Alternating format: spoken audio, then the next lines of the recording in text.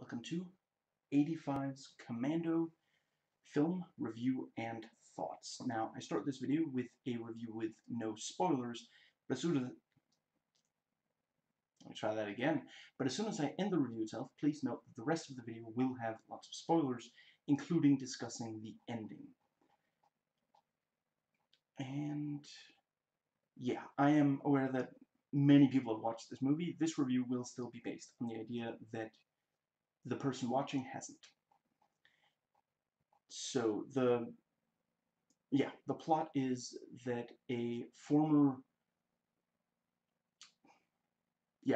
Special Forces soldier, when his former squad mates are killed and his daughter Jenny is kidnapped, John Matrix is forced out of retirement. The movie moves fairly quickly and manages to cram in a ton of action. It's honestly very impressive just how much of the running time is devoted to action. And I realize some of the critics thought that was a bad thing, and the movie was not made for people who think that it's a bad thing for the movie to mostly be action. Now, the opening really grabs your attention. It starts with the various assassinations of the former squad mates and then the kidnapping. And the movie does a good job of establishing from right away that these guys know what they're doing. The bad guys are not new at this. And the ending is huge and a very satisfying climax. And the movie never stalls along the way, which I know a lot of action movies where, around the middle it's like, okay, can we move on? Like there's filler. Because if most of your action movie is action, it's difficult to make all of it matter. It can, some of it will often be filler, but here, like, I defy you. Find me one scene in this movie that doesn't change the status quo or forward the plot in some way. And as far as characterization goes, it's not the most heavily characterized movie. Yeah, that's what I'm going with. But there are some very noteworthy bits of characterization. Rae Dawn Chong plays a stewardess, Cindy, who John encounters, and she has a lot of personality, and she's very active in the plot. She gets to tell people off when they treat her badly, as well as comment on some of the ridiculous stuff that happens. A lot of people don't think very highly of stewardesses, and this movie helps challenge that kind of thinking. And Jenny manages to evoke a lot of sympathy from the audience without coming across as completely helpless. She could very easily come across as just a victim.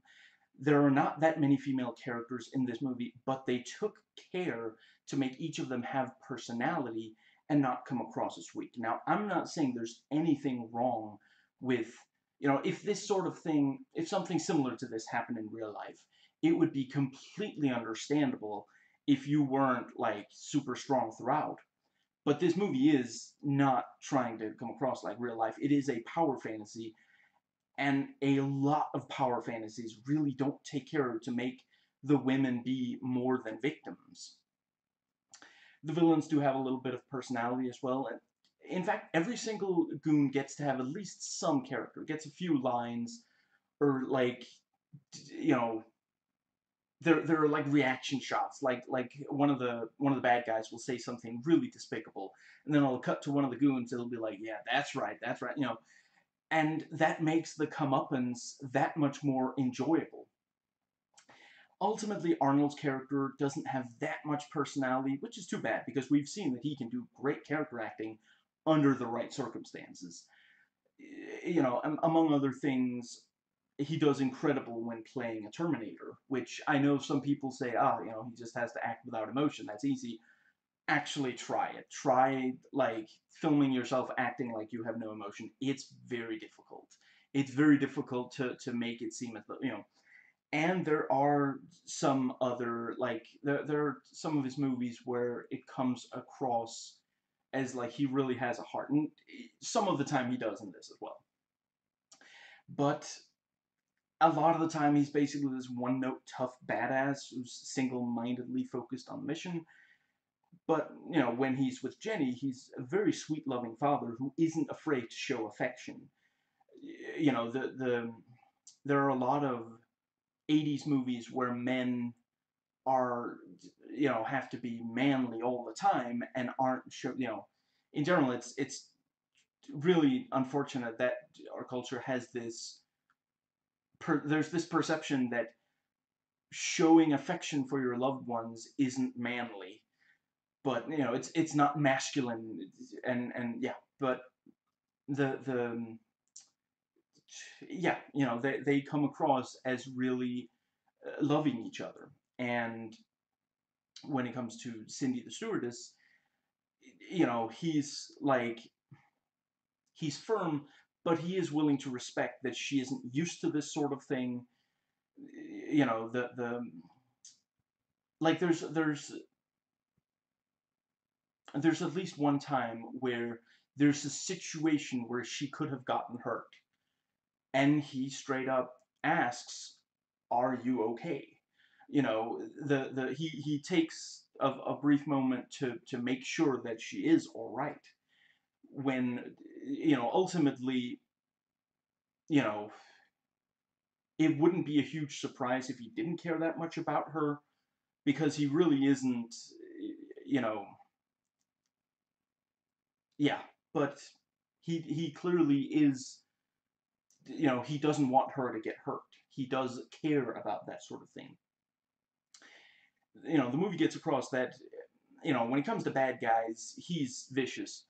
But when dealing with regular people, he tries to be a good person. There are a few exceptions, but I'm not going to give those away. And some of the antagonist characters can be just deliciously evil, and Bill Duke is very memorable in this. I I don't think I've seen Bill Duke not be really memorable, although there are movies that don't make much, that really don't give him much to do, like X-Men: The Last Stand, for example.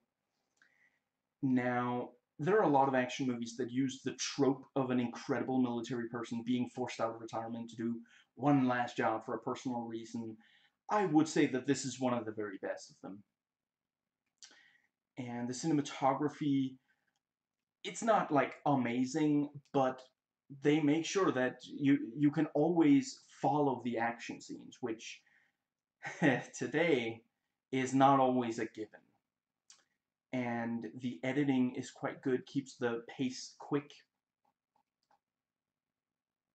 Now, there are a few times where it's very obvious that something is a special effect, but a lot of the time the special effects are subtle and integrated well. And I would say there's the right amount of special effects. And there are a lot of stunts, and they are all excellent. And I think it works very well in the movie that a lot of the time John has to keep his presence hidden, so he's very stealthy, quick, and effective. And the music is tense and suspenseful, and it's very big and loud. It's James Horner, and he can, he, yeah, sometimes his scores are like that, and it works incredibly well. I think I saw at least some people criticize the score. I don't understand that. I think it fits perfectly for the movie. Like, okay, let's say that the same score was used for The Terminator, another Arnold Schwarzenegger movie, came out 1 year before this, then I would say it doesn't fit the tone at all. But for this, it fit, and vice versa. I wouldn't want the Terminator score for this movie. I think it is, yeah, it's big and loud. The movie is about, I mean, Arnold Schwarzenegger is basically just a huge mass of muscles. and the movie consists of him going around, you know, beating people up and shooting. It makes sense for it to be big and loud. And overall, it is a fairly straightforward 1980s one-man army action flick, but it's definitely a strong entry. Now, this movie can be compared to First Blood Part 2. Now, Renegade Cut does a great job talking about American movies in the Vietnam War, so I won't get into that aspect or spend very long time talking about how that movie would have been infinitely better if it wasn't a fairly boneheaded sequel to a movie that was very honest and empathetic to PTSD. It's enjoyable to watch for sure, but boy, is it a step down from the first one. I'd be saying the same thing about this movie if this was actually the sequel to First Blood. But if we are talking purely about how entertaining they are, I'd say this one beats it, but that one is a lot of fun as well. Now, the main version of this is not all that bloody and gory. There's a lot of fighting, including shooting, but it's really not anywhere near as bloody. One of the last times I rewatched this was like the night before I went to the cinema for the first Expendables movie, and I had honestly forgotten, the stark difference between R-rated, 80s action movies, and then like, to be fair, some of the 80s, like RoboCop, is quite gory as well. Maybe and apparently, like, there is a version of this that is very violent, and you can kind of see how they very awkwardly had to edit stuff out. They were not like, it is very close to the level of like the Paul W. S. Anderson's, crap, what's it called? The movie about the volcanic eruption. I'm sorry, I forget what it's called, but he did only make the one, so you'll know what I'm talking about. That movie was very, very clearly shot to be an R, and then very awkwardly edited. I at least remember very specifically the opening of that movie has some stuff.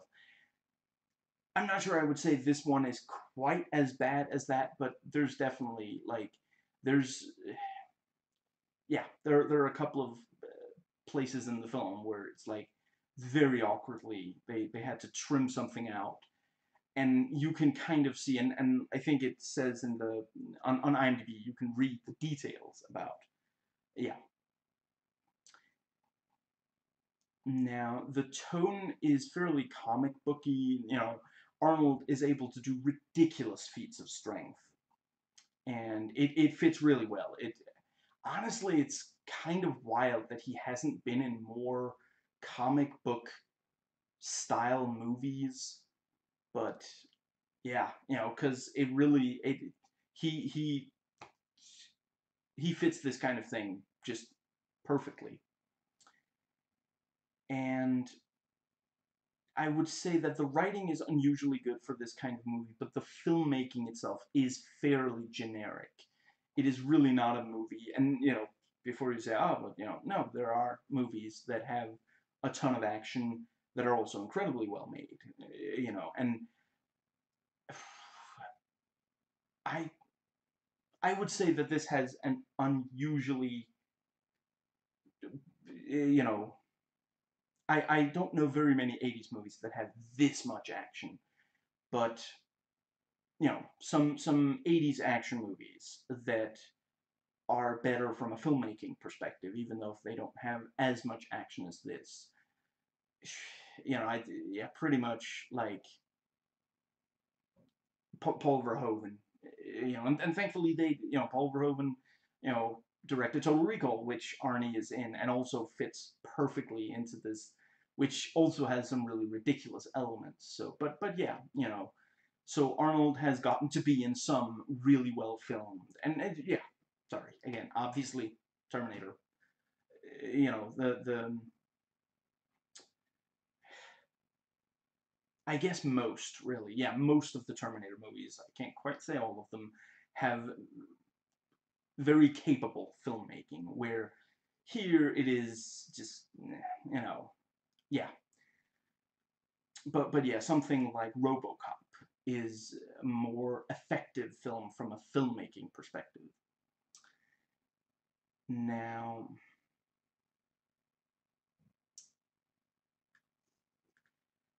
the yeah, this movie has a lot of great moments of Arnold kicking ass, and if you at all like that kind of thing, this is definitely worth watching. Now,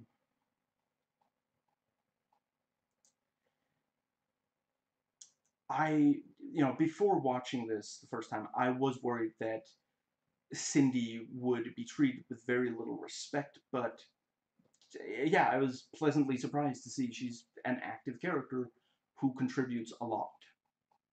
There are a lot of movies where she would just be the damsel in distress, and she would, she's in part the comic relief, so she's kind of loud, and that can get annoying. But she's also like, she's not as bad as some '80s comic relief characters.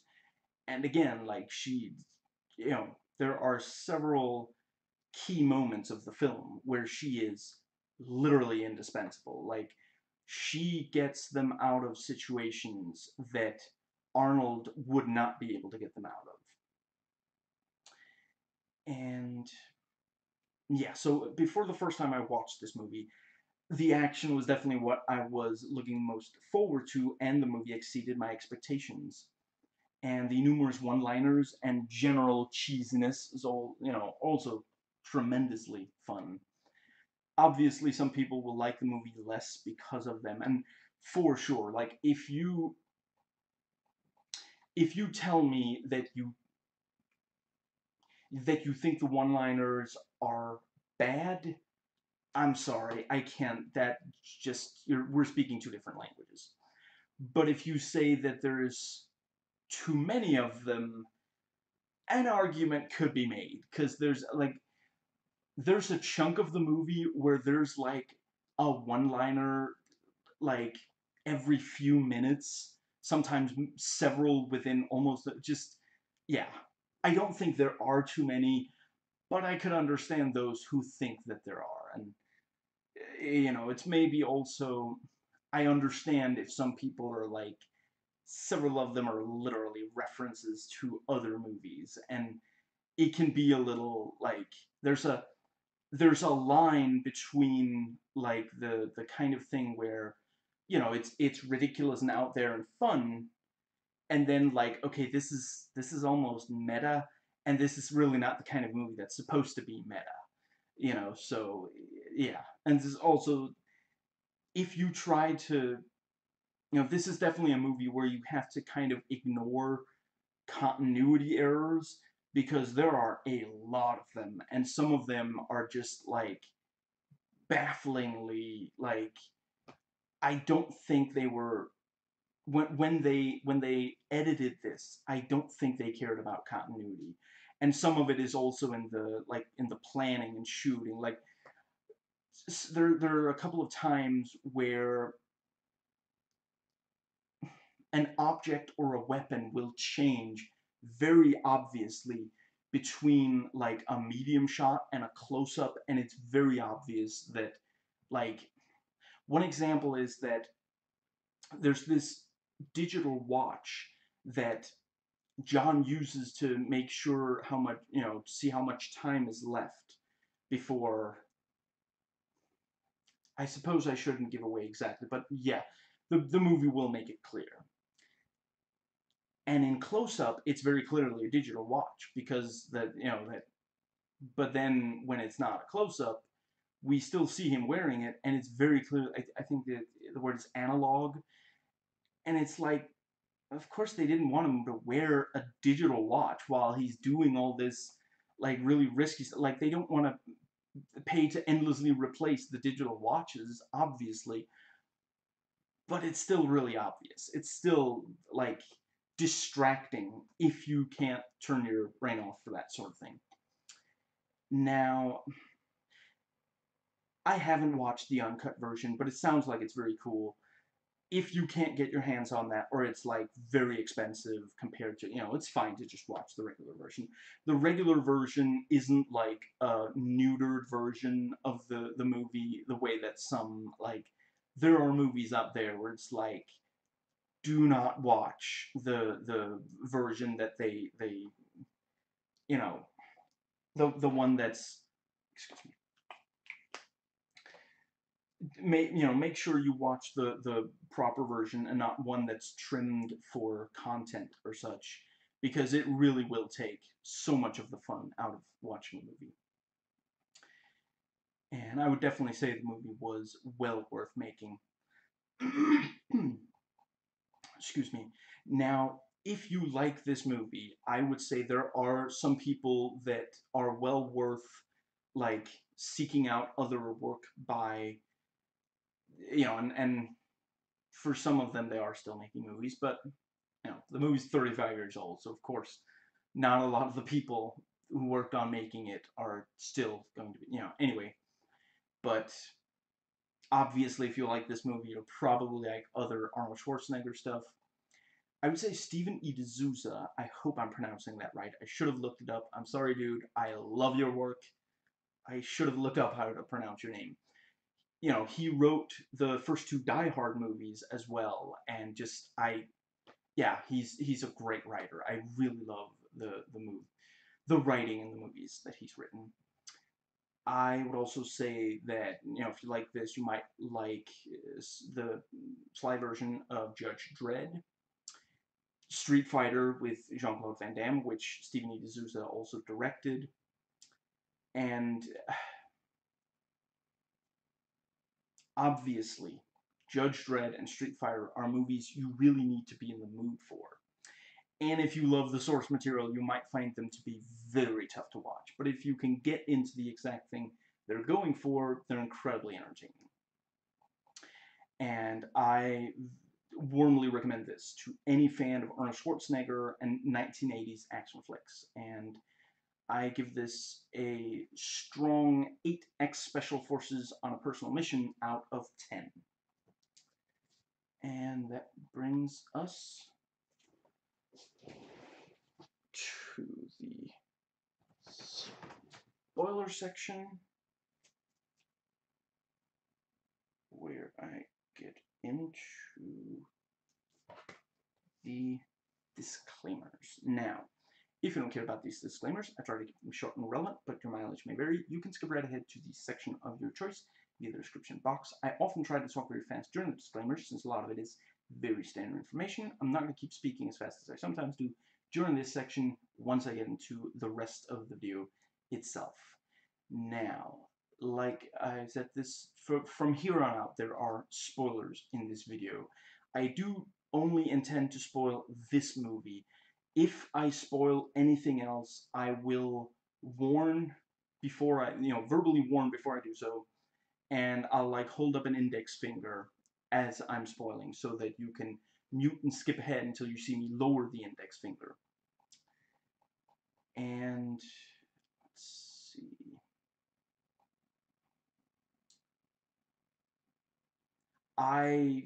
For those who care about that sort of thing, I might swear in this video. I might quote it and otherwise swear. And yeah, so the following is a short list supplied by the IMDb More Like This list of movies that are similar to this, some I think highly of, some I think very little of, that I might compare it to with, and again, if I spoil anything from them, I will warn first. The Running Man, which to me is a 7 out of 10. True Lies, which is an 8. Predator, an 8. Eraser, a 6. Last Action Hero, an 8. Total Recall, an 8. Red Heat, 7. Kindergarten Cop, a 5. Conan the Barbarian, 7. Twins, which is a 6. And Conan the Destroyer, which is a 5. Now, so yeah, from here on out, the rest of this video is not really a review, it's a series of, well, thoughts. Some of it is analysis, some of it is MSC3K riff tracks and other jokes. And yeah, so the time codes for all the sections are in the description box. The first section is thoughts that I had while watching, chronological order. You can think of it as a running commentary or live tweeting or the like. The section after that is thoughts I had before watching. And the final section, again, stuff I think it is worthwhile to get into on Rotten Tomatoes, Metacritic, IMDb, and Wikipedia.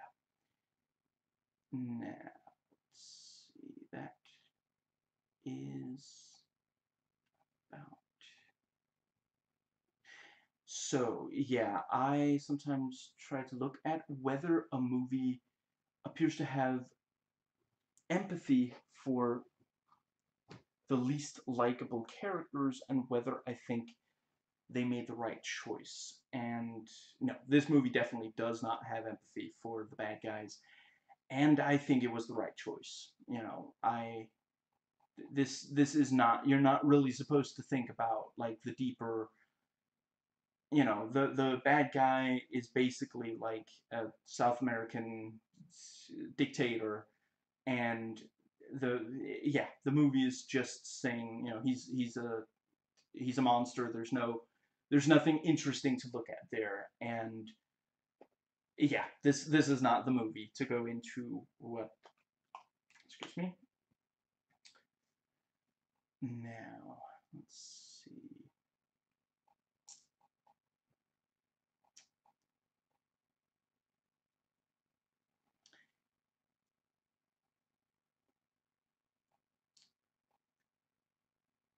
Right, so yes, I got this movie on sale, so anything negative is in this video. I'm not sure I'm going to say very much negative, but if I do, it's not out of bitterness. I also do not feel like the movie wasted my time. Nobody forced me to watch it or to make this video. And it's not that I'm upset at how it compares to other movies like it. I don't have some personal vendetta against anyone who worked on making it. To the best of my ability, none of the things I say in this are fair criticisms based on budget, when it came out, what it was trying to achieve, etc. Now, I first watched this in the year 2006, and I I haven't really, I don't have an exact count of how many times I've watched it since, somewhere between 5 and 10 before, you know, watching it right before hitting record. And yes, so that brings us to the next section.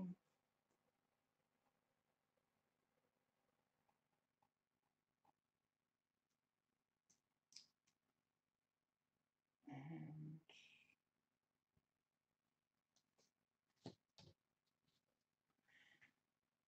for sure, there are some implausibility issues with the ways that Matrix's former squad mates are killed off, but at the same time, you know, those are some fairly clever ways. They're these guys are not going to be on guard in the morning taking out the trash, especially if they were surprised that it was on that day of the week, or while selling a car at their job. You know, Bill Duke and the other guy very quickly kill and then get away from, you know, yeah, from the bodies before anyone really has much time to notice or do anything about it. You know, as opposed to, like, let's say trying to kill them in a really crowded place and then trying to get away without anyone. Yeah, I appreciate they do have a line about John originally being from East Germany, so they're not pretending he doesn't have an accent.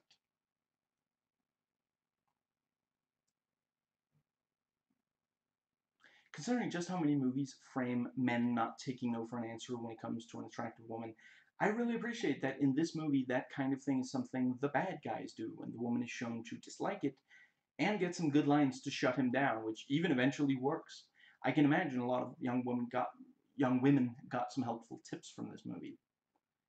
And I really appreciate that at first Cindy really doesn't believe John, so instead of doing as he says and approaching Sully, she talks to a security guard. The movie is aware of how ridiculous the situation is.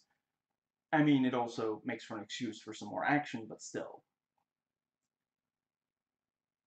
You know, it wouldn't have been difficult for, like, let's say that she actually did believe him and goes to get Sully, and then Sully realizes and, like, you know, yells out help, and then the security guards come and attack John. I've seen some argue that John should talk to the security guards instead of fighting them off. I would argue that his thinking is they would have to report it, word would get out, and the bad guys would realize what was going on, you know, long before, and then kill Jenny long before the 11 hours was up. And that's if they would even help John. He doesn't actually have physical evidence. And before you say, well, he'll use his one call to talk to General Kirby, if John thought that Kirby could help, he would have called him, instead of going to talk to Cindy. And, hypothetically, let's say that John went to the authorities. Sully, let's see. Well, yeah, Sully would probably keep, like, keep an eye on, make sure that, like, I don't know if he's got like a police radio monitor or something, but I'm not necessarily saying that that would be much use. I'm trying to say he would be keeping an eye on if someone was, and if, like, hypothetically, if John had only killed Sully, Cook, Bill Duke's character, is, he's going to show up to the motel room. Sully's not going to be there. Honestly, I can imagine the moment that Sully isn't there, Cook immediately calls, Bennett or whoever, and says, "There's something wrong. Kill Jenny."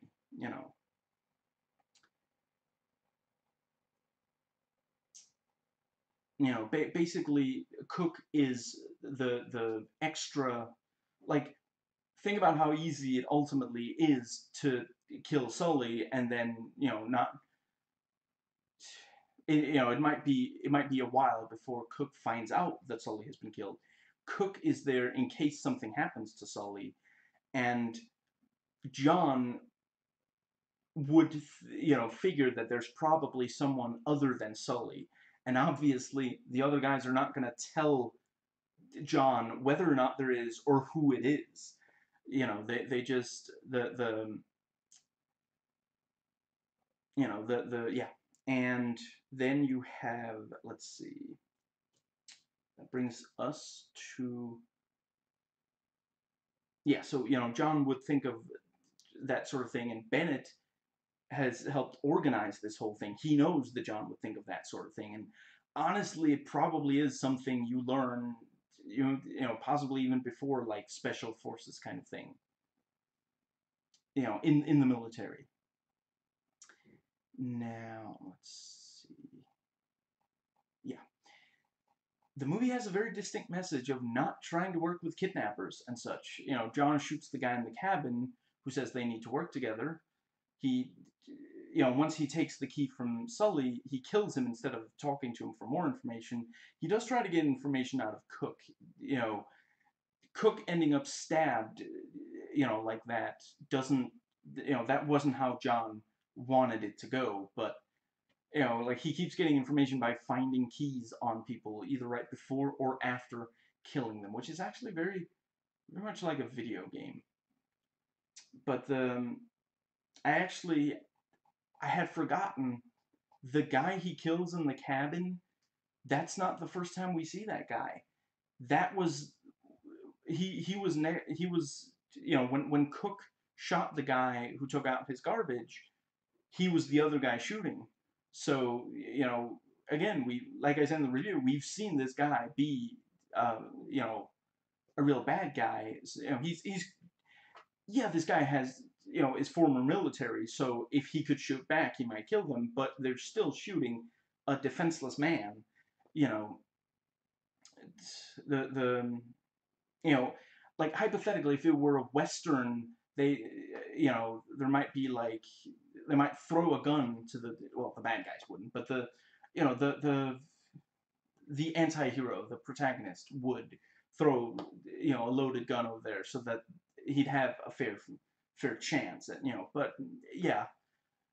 And he's sitting there with the "I love you, daddy" cards. It just, yeah. It's very very cathartic seeing John shoot him. I wonder how many stealth games took hints from this movie. I mean, once they're in that the warehouse, John, like he knows where to go, so he sneaks there. Then he realizes that a couple of people are gonna walk out the door, so he hides where they can't see him. Now, if he tries to attack both, he might not be able to knock out both of them before either of them make a sound. Once they're, you know, once they can't see him, he's out of their field of vision. He sneaks in, he stealth knocks out the guy in there, and then he hides the body in the I don't know, broom closet or something, so that the body won't be found as quickly. Like, it really is, the it reminds me a lot of, for example, Hitman Blood Money.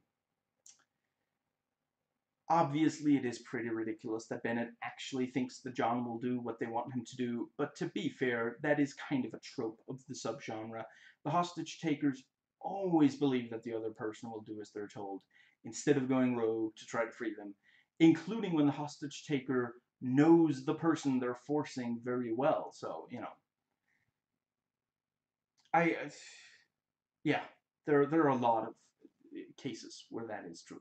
There might be some where they realize it isn't. But and really, at the end of the day, we wouldn't have a movie. Hypothetically, if they killed Jenny right away, then it's just kind of wow. The movie is then that a downer at that point. Sorry, my tongue rebelled, and I didn't even kidnap its daughter.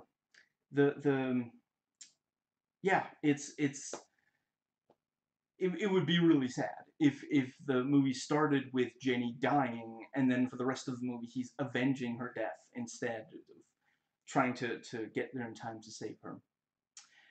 I appreciate that the climax intercuts John killing all the soldiers with Jenny trying to escape and Bennett chasing after her. Because at the end of the day, if there's no update on, you know, how if Jenny is still okay, then what's the point? Then it's just, like meaningless noise. It might still be fun to watch, but like the every time we see John kill someone, we really, he gets closer to saving her, and we know that he only barely makes it before Bennett starts hurting her. The fact that she's in danger in the climax, it adds this sense of urgency that I've seen otherwise well-made action movies don't understand.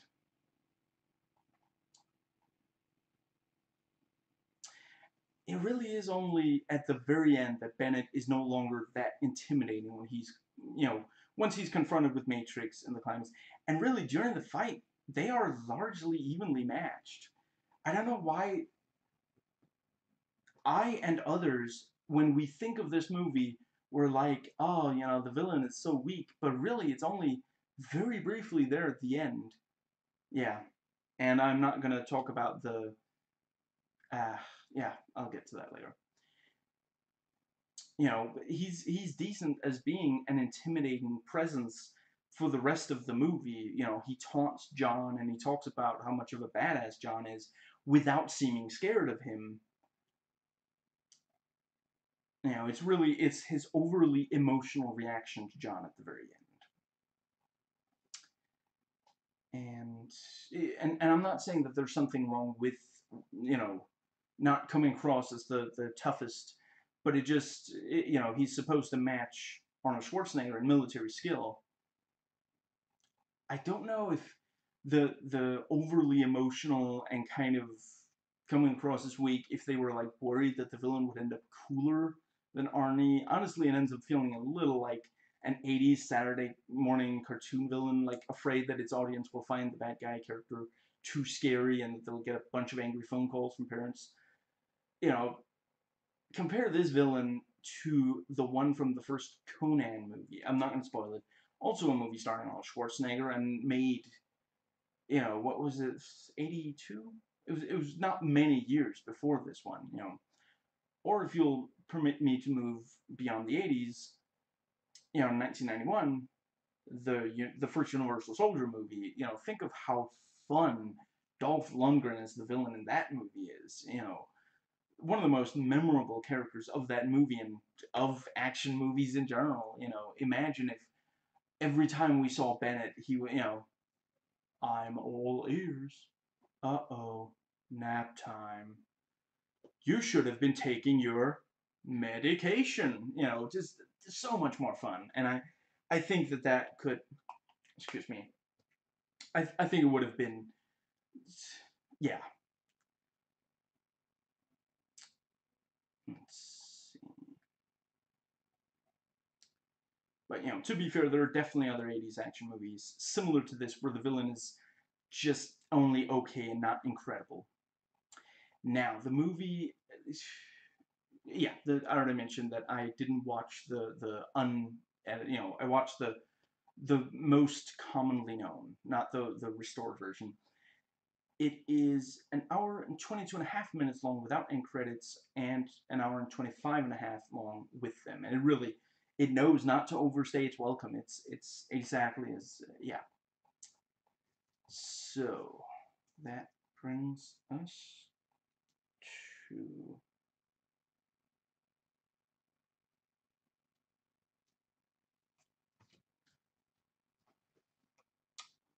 notes taken before watching.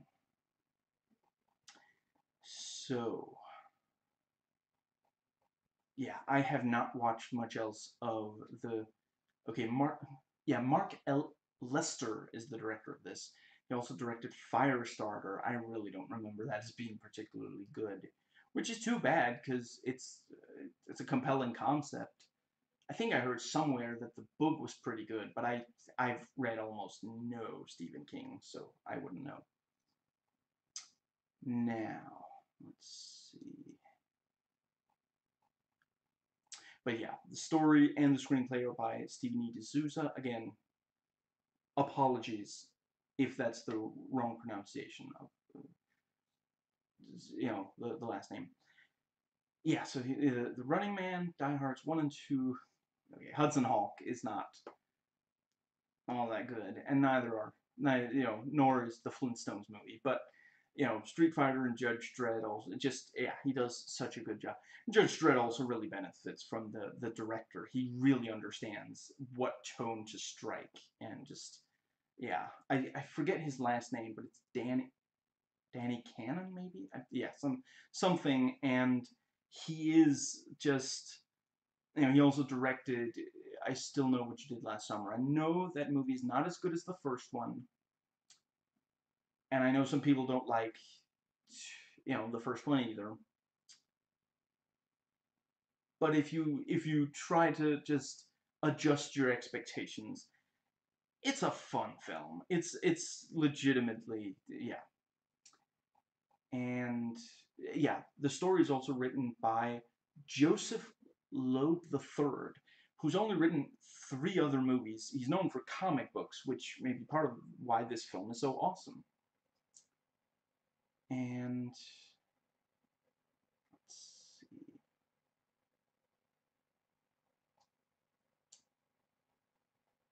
I suppose I shouldn't give away which, but yeah, Arnold Schwarzenegger has also starred in movies where some of his family members are killed early in the movie, and then the rest of it is like, a revenge movie, and he does well in those as well, but it definitely is a very different movie, and I suppose, yeah, it's kind of a spoiler to give away. Let me just say that people looked at this sort of thing in a different way. Like, when this was made, like, I heard some, yeah, I think Lindsay Ellis brings up in her video on Stranger Things and other like nostalgia kind of stuff that's fairly recent, that the more recent It movie, I haven't watched them, but apparently change it from, originally it's that these kids are being killed, and in the new It movies it's that kids are being kidnapped, which in the 80s was a thing. Kids were disappearing, I don't know how much it was kidnappings, but like every yeah, that's where you have the whole thing of like the child's face on the side of a milk carton, you know. Yeah, a child had gone missing, and that so that plays to that, you know, and yeah, in the 80's it was appealing to see someone be able to get their kid back after someone takes them, and yeah. Now, let's see. I did not realize until like researching this video, I've actually watched most of Arnold Schwarzenegger's movies, and despite working for nearly 50 years, he's only been in 48 films. That's less than one per year on average. Like there are people who've been in way more, and like when you think of Schwarzenegger, it's like, oh, he must have been in a ton of movies, but no, ultimately not. Yeah, and Ray Dawn Chong was also in The Color Purple and Quest for Fire. And if there was one person in Quest for Fire that just like if there was one actor that you could not replace, that nobody else could have done quite as good a job, it's her. She is just perfect for that role, and she's a lot of fun in this as well.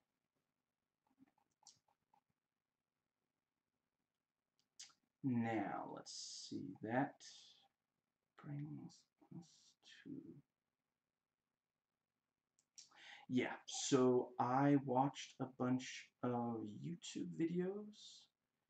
Now let's see. Yeah, Renegade Cut made a video. I don't love that word. Okay, yeah, uh, yeah, sorry, yeah, here's most of the video's title. Theory in 80's and 90's action movies. And yeah, Renegade Cut points out some of the, kind of, yeah, the what was it he called it, homosocial stuff in Commando and other 80's and 90's action flicks. And it's a great video. I had watched it before, but yeah, I felt like this was a good excuse to watch it again. In general, Renegade Cut, great videos. Now, I also watched, I'm probably going to get this wrong, Decker Shado, I think is how he pronounces it. He says that in this movie, Arnie has Seagal powers, and I haven't watched that much Seagal, and it's been years. I don't really know what Seagal powers means. And, he points out, why did Sully only have one quarter and he stole the second from Cindy?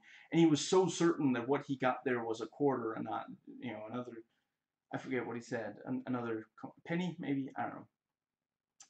And he says that Cindy screams too much since the filmmakers thinks it's hilarious.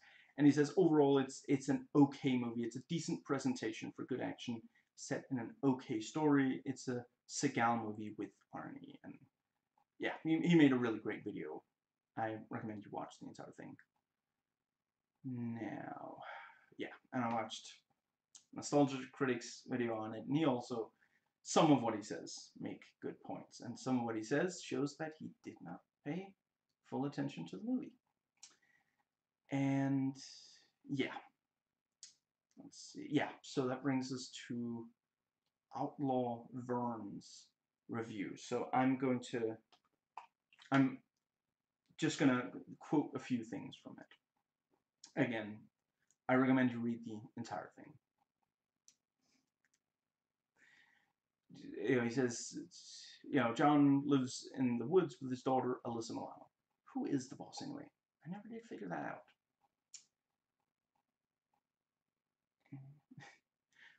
Luckily, before he gets too bored with his Snow White lifestyle, and And to be honest, he looks more comfortable running around with camouflage paint on than he does feeding a deer. We all have our little things we're good at, you know?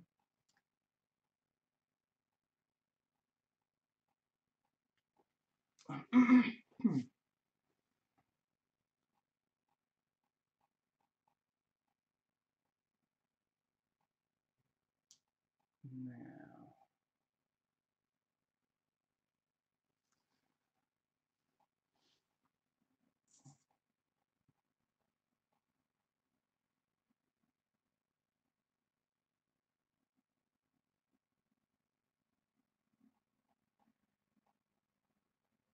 I guess that is pretty much.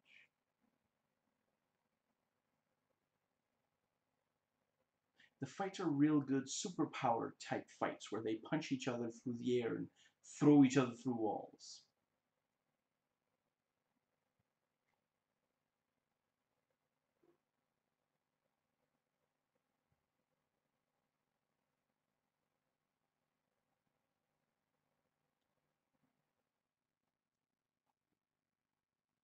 Right, and he points out that, Predator is also better on Schwarzenegger, better directed Schwarzenegger movie. And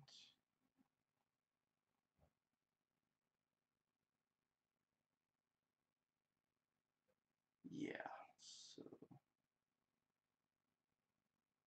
right, and in the commentary section, comments section, sorry, apparently, yeah, back in 2010 they talked about this. Apparently, David Ayer was supposed to remake Commando. Yeah, that really. Let's see.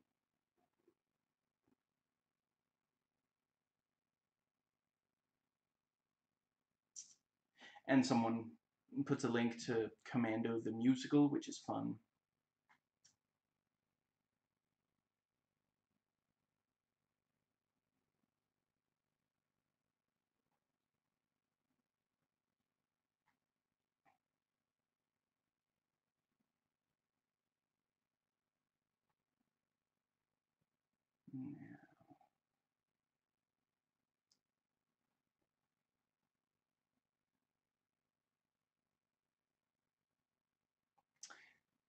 And that brings us to the final section,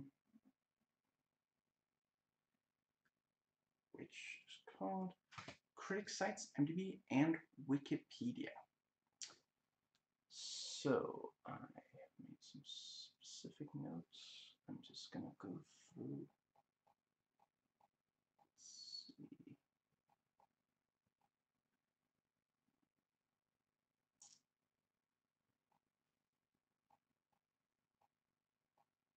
Okay, some of this stuff I'm not going to get into.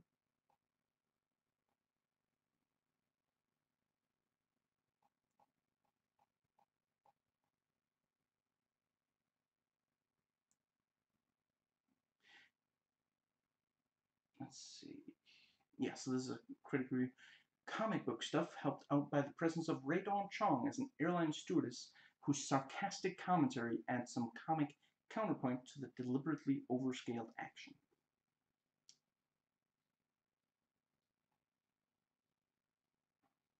Right, and yeah, so from here on out, yeah, from here and until I say otherwise, this is stuff from IMDb. And yeah, as usual, taglines. If there's a mission that no man could survive, then he's the man for the job. They hunted him down, they murdered his friends. Now they've taken the one thing he would kill for, his only daughter. May heaven help them.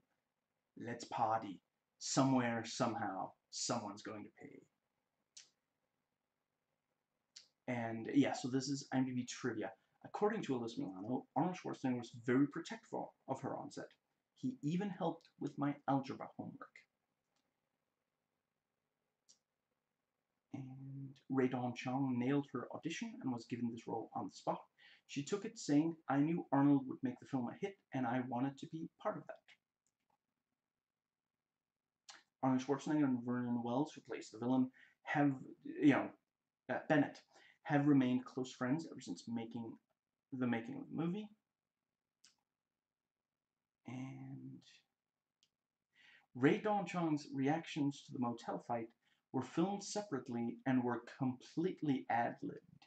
So, her saying, "I can't believe this macho bullshit," and "these guys eat too much red meat," were that's really great.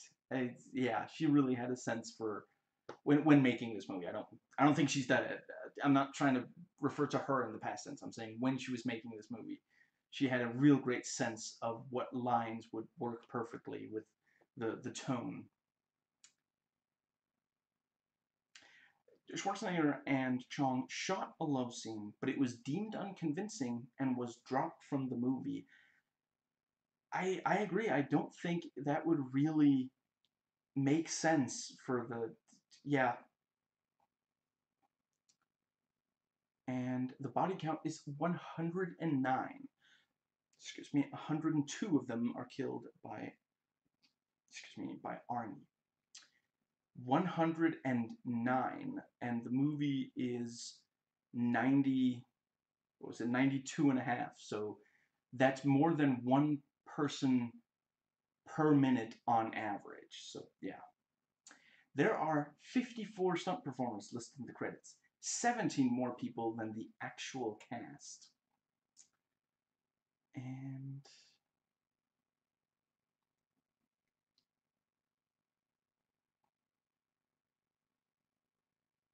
let's see.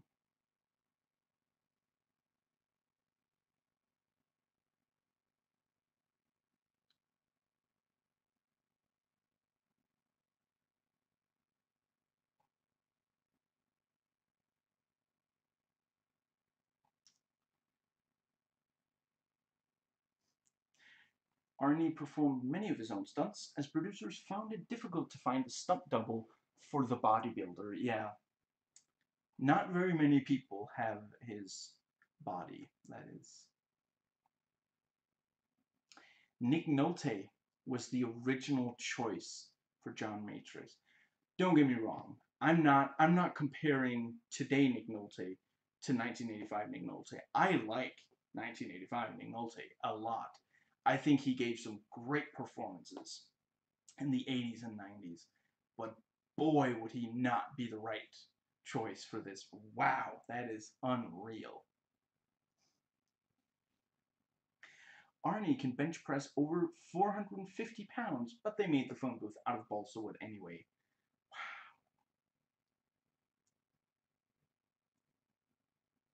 According to Stephen E. D'Souza, Arnold Schwarzenegger told him, "I like this picture. I'm not a caveman. Before the shooting and killing, I'm a normal person."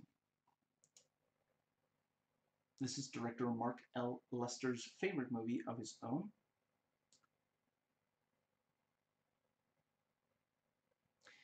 And John McTiernan was offered the chance to direct this film, turned it down, and later, while editing Nomads, his feature debut, he was offered the chance to direct Schwarzenegger's second film for 20th Century Fox, Predator, which he accepted, and he also directed Arnie in Last Action Hero.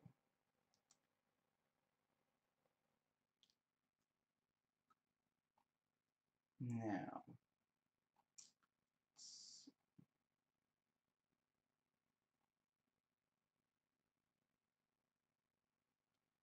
this film came out the same year as the similarly themed Rambo First Blood Part 2, starring Sylvester Stallone. Both films performed well at the box office, although Stallone's film was a much bigger hit and cultural global phenomenon.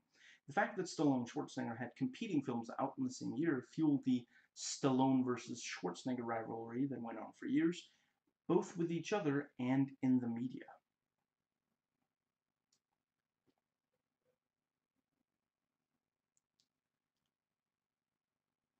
The introduction to Matrix as he comes out of the forest, with close-ups on his boots, chest, biceps, etc., was shot and edited in a similar fashion as Leni Riefenstahl's Nazi propaganda movies.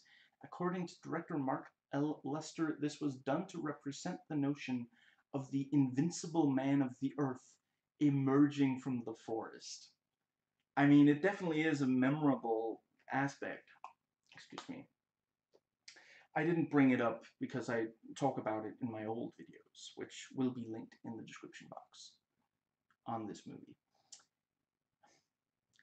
Winona Ryder, Shannon Doherty, Elizabeth Shue, Drew Barrymore, Jennifer Connelly, and Patricia Arquette all auditioned for the role of Jenny. Let's see, Winona Ryder, so this would have been around the same time as Beetlejuice. Yeah, I don't think she would have been as good for the role as Alyssa Milano. Alyssa Milano, she's got that smile, like she's very girl next door, or at least was when she was like a, you know, back then. I think, maybe her type changed once, when she became an adult and 20 something, 30 something, but yeah, back then, and I have not seen Shannon Doherty in something from, I don't think I've seen anything that she's in other than Charmed. So I would not know.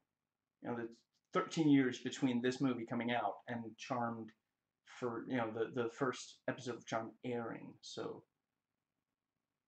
and let's see, Elizabeth Shue. Wasn't Elizabeth Shue? Let's see. I forget if, I feel like she was in either, she was in at least one of the Back to the Future movies. Wouldn't she be a little tall for the, I'm not sure that there's a huge age difference between her and Alyssa Milano, but Alyssa Milano really wasn't. I'd actually forgotten, she's apparently like 13 when they filmed this. She doesn't look, but anyway, yeah, she's tiny, and that works really well for the movie. Now let's see, Drew Barrymore. I could maybe see that, yeah. Jennifer Connelly. I suppose. I don't know. I feel like yeah, I don't know. I think Alyssa Milano was absolutely perfectly cast. Let's see, Jennifer Connelly. This would be around the same time as Once Upon a Time in America. She's great in that. I don't. No, I don't think she would have been as Patricia Arquette. I have not seen in anything from the 80s, so I would not be able to. Now, after Cindy fires the rocket launcher, she says she learned how to use it because she read the instructions. While the line was intended as a joke, if you look closely in the earlier scene when she and Matrix stock up at Surplus City, there is indeed an instruction manual for the weapon in the shopping cart, as Cindy wheels the cart out of the store. Originally, the studio execs didn't want Arnold Schwarzenegger to talk at all in the movie. And as, you know, yeah, the trivia further note, this would have been a real loss, as Arnold's hilarious one-liners would have been sorely missed. I'm not gonna lie, if he didn't talk, like, I'm sorry, is Cindy still in the movie? So he just, like, glares at her and, like, what does he call? I'm not mocking sign language. I'm just saying I don't think that would have worked for this movie. If he was communicating with her non-verbally, yeah, I'm sorry, I don't see that at all. But I guess the studio execs didn't want the accent or something, like how originally he went by Arnold Strong instead of Schwarzenegger, and then once he became famous, it was like, nope, this is Arnold Schwarzenegger. Like, nobody is like, ah, this is like, it's hard to spell his name for sure, his last name, but yeah, that's his name. Now, let's see.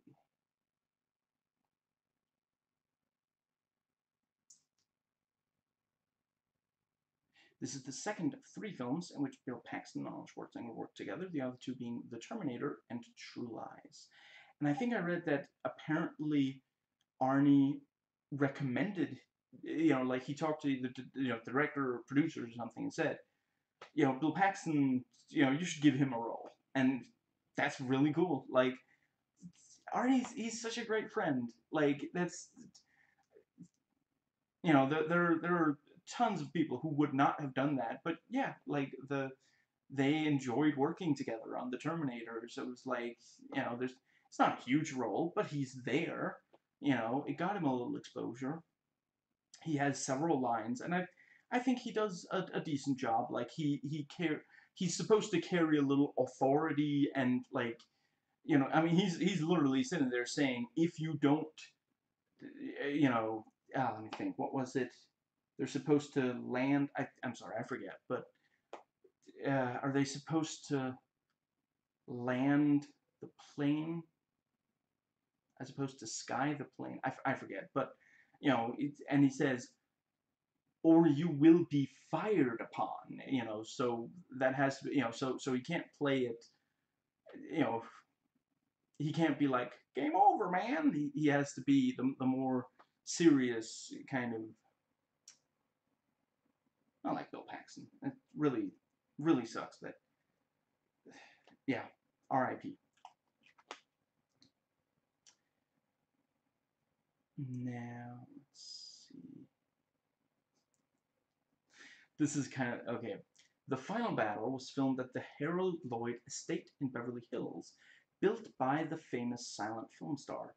An intensely superstitious man, Lloyd would never drive around the circular fountain at the front of the house, believing. Sorry, I briefly turned Canadian there at the front of the house, believing it would bring bad luck.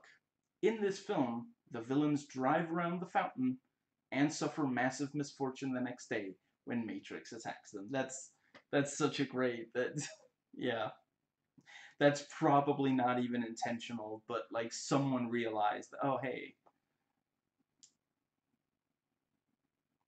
Mark L. Lester called the film the quintessential 80s action film and granddaddy of the genre.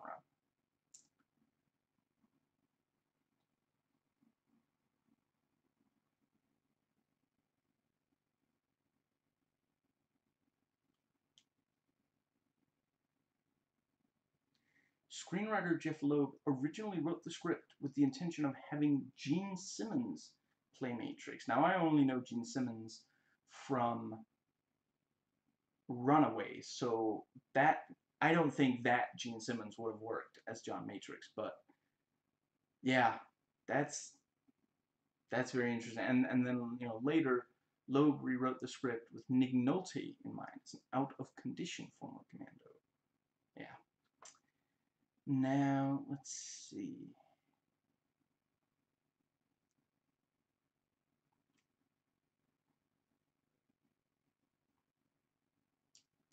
Predator, 1987, reunited producer Joel Silver and actors Arnie and Bill Duke, all of whom worked together on this film.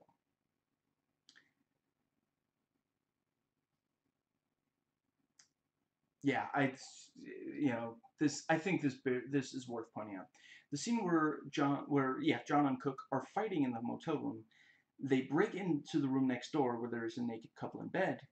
A video camera on a tripod can be seen on the far left, pointed right at the bed. So this is not just a couple having sex. This is like they're making a porno, and it's such a wild detail that someone like this is not like, oh, someone forgot to move the camera prop. No, no, no. They specifically, and it is kind of like if you aren't paying very close attention, you might not even notice that it's there.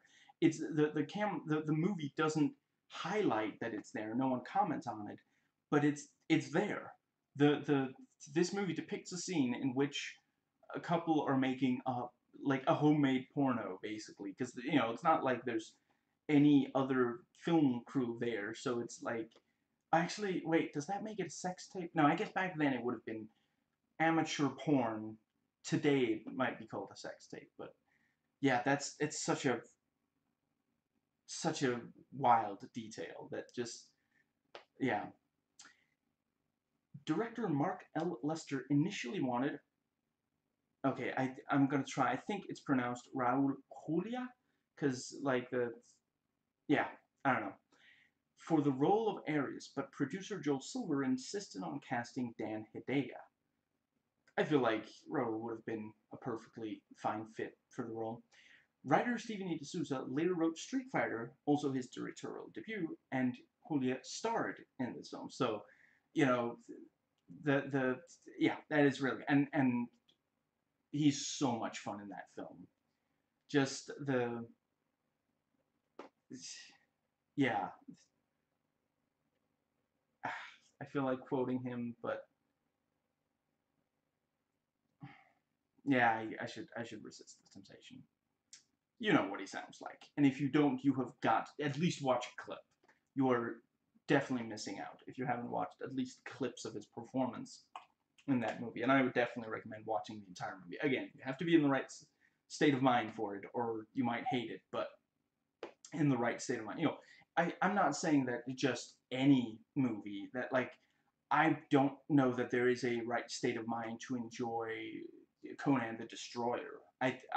Or Red Sonja. I'll agree that there are things you can laugh at and that can be enjoyable for the movie, but on the whole, they're just not that. No, they're not ironically enjoyable, and they're not properly unironically enjoyable either. Yeah, I think the words came out right. Let's see.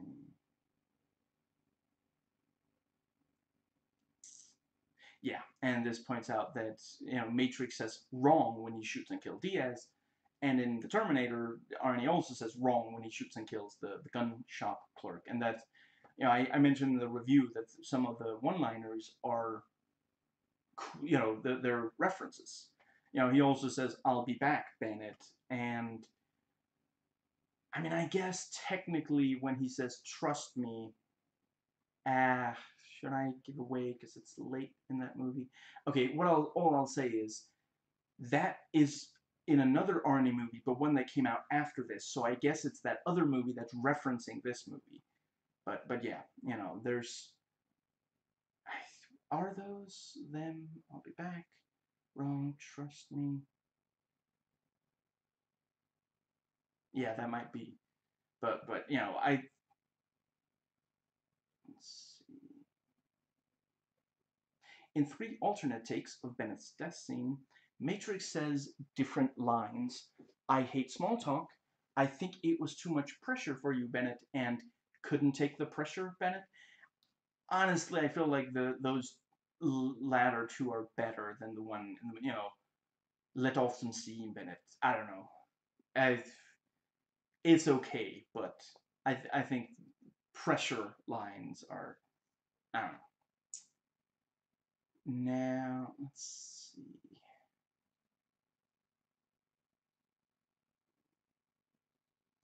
Vernon Wells later starred in the futuristic prison flick Fortress, which takes place in 2017.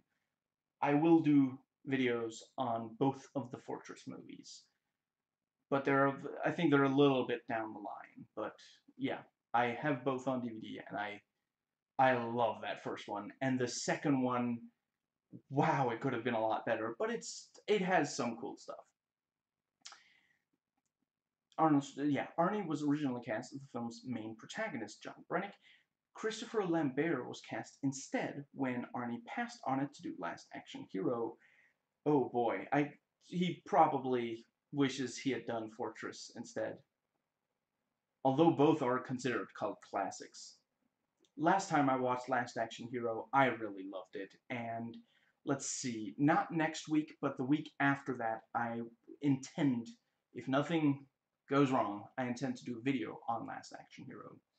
But maybe I was just in a really, you know, in a really good mood when I watched it. I don't remember if I can't say right now if it's good.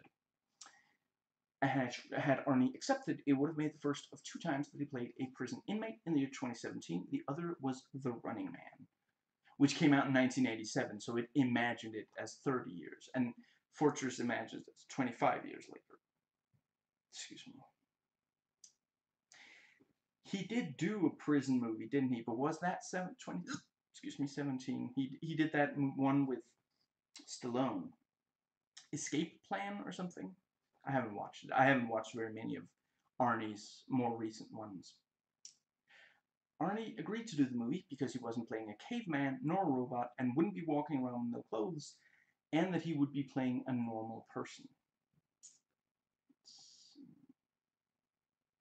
I mean, Conan isn't a caveman, but I guess, I don't know. You know, if that's how he sees it, that's fine. I think he's incredible as Conan. In Conan the Barbarian, I don't remember if he's also not that good in Conan the Destroyer. I just remember that the movie overall isn't good. It's been so long. Right, yeah, the fuck you asshole. That's also what he says in, you know, yeah, in the Terminator. He also says fuck you asshole. So.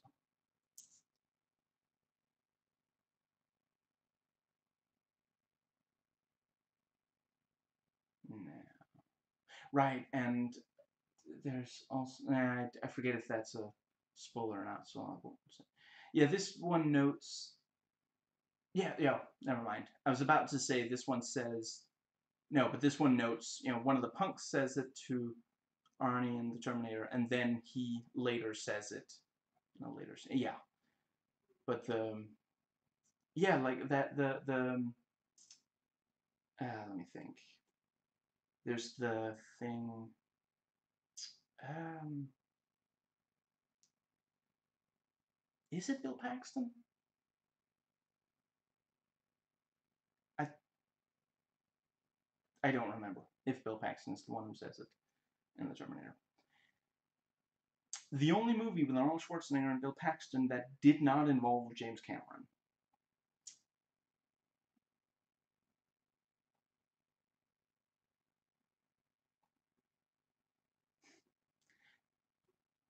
The goof section lists 155 continuity errors. So once again, the movie is 92 minutes. So that's an average of what, 1.5 continuity errors per minute? Yeah, that's, yeah. Now, let's see.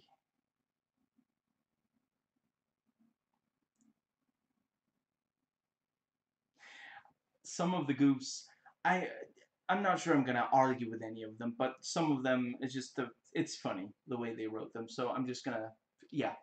The police are marching Matrix out of the gun shop. They didn't even put handcuffs on him. I think I would put handcuffs on a guy who just smashed open a gun shop and was stealing all the guns he could get into his hands. Yeah, that's and this is also quite funny. The air stairs at Valverde Airport say Era Servicio, which is an incoherent word-for-word translation of air service into Spanish. Translated back into English, it would mean something like service, skies. The correct translation would have been Servicio Aero. You know what? I am not going to subject you to any more of my pronunciation of Spanish words than absolutely necessary. That is a promise that I made my Spanish teacher. She made me swear on a Bible too.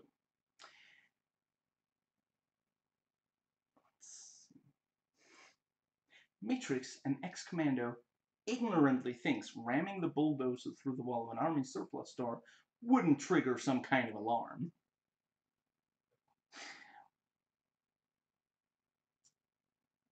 And let's see.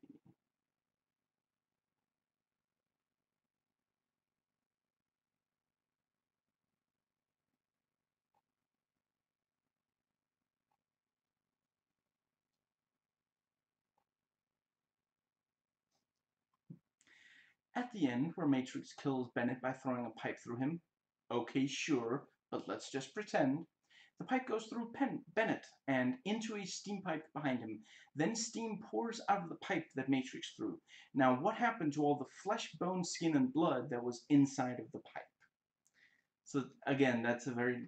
I didn't add anything to that. That's how the goof is written. That's, yeah. This one.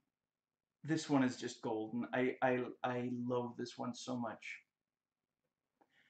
On Matrix and Cindy's way flying to an island to rescue his daughter, they flew west. Yet prior to arriving at the island, the sun was seen rising. Did they travel around the world?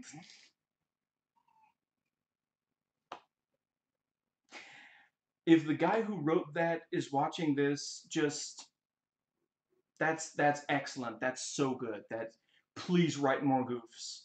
Your service is not going unnoticed. That was brilliant.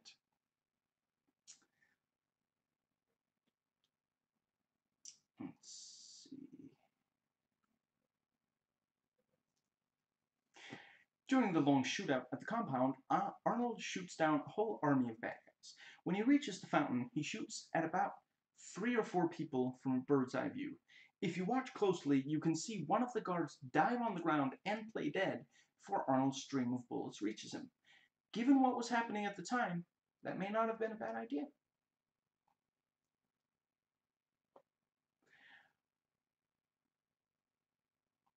When Matrix is in the gun shop, you see him take the missile launcher off the wall, but then in another scene, it is back on the wall again. Also, watch how easily Cindy runs with this missile launcher to the shopping cart. I guess those things don't have any weight to them.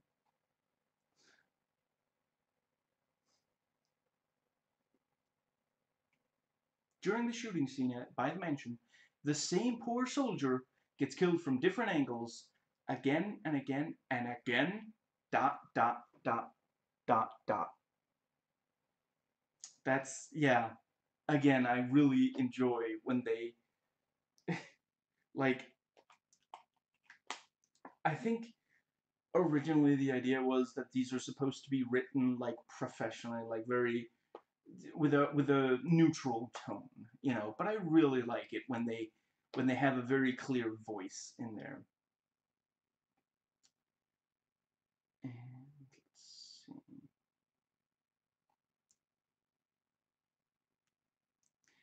Around 1 hour, 11 minutes, and 11 seconds, during explosions, we see that men are in fact mannequins because they didn't move. How is it that the 2 cops in the paddy wagon are incapacitated by the rocket, but Matrix is able to walk away unscathed?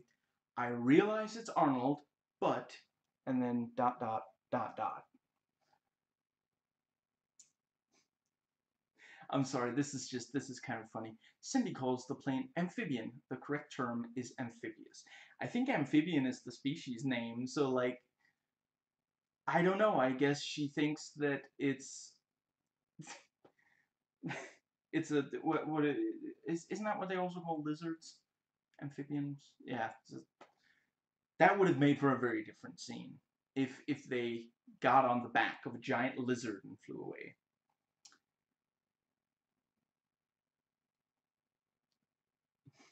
When Cindy asks, "What did you do with Sully?" surely she must have known he'd been dropped off the cliff as she was standing about 5 meters away. That is kind of true. It's, yeah. And let's see.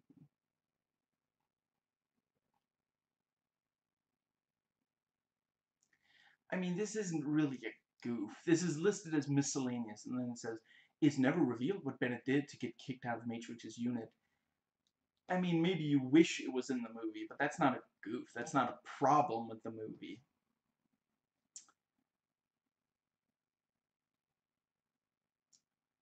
And yeah, and this is incorrectly regarded as goofs. Matrix, after pulling Sully from the Porsche, practically shouts his name very clearly. Cindy was about 20 feet from them, but could have clearly made his name out. That makes sense. Now, let's see.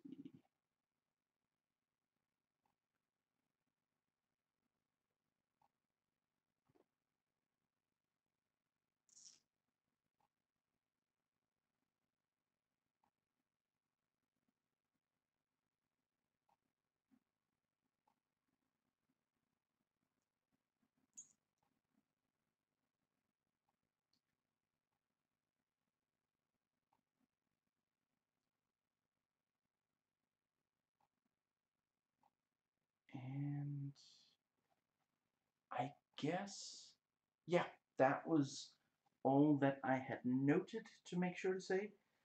let's see, is there anything that I want to say as a final sort of...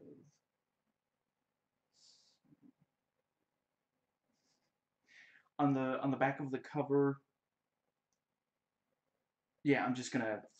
In this Arnold classic, Arnold is in quotes and capitalized.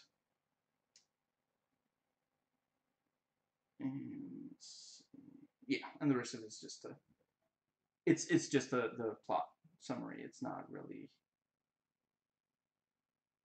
Yeah. Yeah, I think I'm just gonna briefly show the cover, and then that will be... Yeah, let me briefly see. Okay, so yeah, I already mentioned that, like, I think some games took inspiration from this. I already mentioned the stealth games. I think for sure, in addition to Hitman Blood Money, I think there's some inspiration, some stuff from this that ended up in the Commando games. The real-time strategy stealth games, from the bird's eye view. For sure, there's a certain resemblance. Yeah, the one of the characters there is a Green Beret, and while it's not said that John Matrix is, the Cook's character is, and his face is all... He doesn't look that much like Arnold specifically, but they both have these, like, faces that look like sculpted, like, the look... they look tough from their face. And yeah, so there's... and the Green Beret is especially good with his knife, which, in this, yeah, John is great with that knife. I think that is everything.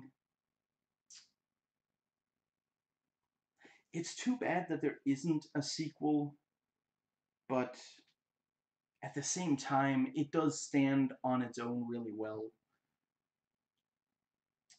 Let's see. I wouldn't necessarily be against a remake. I think that if they make a remake, it should definitely be R. I really don't think this movie would pack anywhere near the punch it does without squibs, without swearing. And I think that I don't really think there's much point in making a remake and then, like, making it super realistic, for example, or completely changing. Like, hypothetically, I don't know if Arnie would still do it, but, like, I haven't seen The Rock in very much, but I could imagine he could do, a good job and just, you know, polish the script slightly more, maybe a little bit more characterization for example, John, and, you know, yeah, I think you could make close to the same. Just don't make it, like, realistic. But, today a lot of action movies are getting made that, you know are not that realistic. So yeah, that is all I have to say. So the reason I only show movie covers here at the end of videos is that sometimes, excuse me, the autofocus really does not, excuse me, do a good job of focusing, yeah, adjusting the focus to me. And honestly, if you're not focusing on me, I don't know. They're doing something wrong with your life. So yeah, just so that the video isn't, like, hugely out of focus from start to finish. But if you don't have a physical copy, or you haven't just, or maybe there's more than one cover, if you like this movie at all, I think this is a really awesome cover for it. That's... Yeah. And then here on the back, you've got him with the rocket launcher, and you've got a smaller picture of John and Bennett, about to fight each other, both with a knife in their hands. So that's really cool. But yeah, I hope you enjoyed watching, as I enjoyed watching the recording, and I will catch you next time.